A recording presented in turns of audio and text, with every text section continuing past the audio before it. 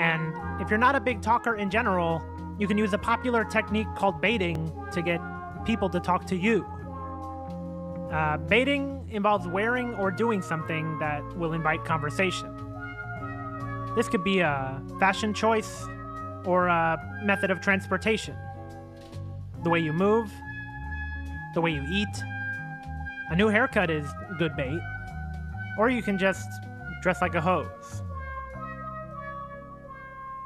Wearing a band t-shirt is a popular way to get someone to talk to you in public. But if you can't afford to go to a blue chip concert, you can always go see a cover band that has a name that's similar to a real band.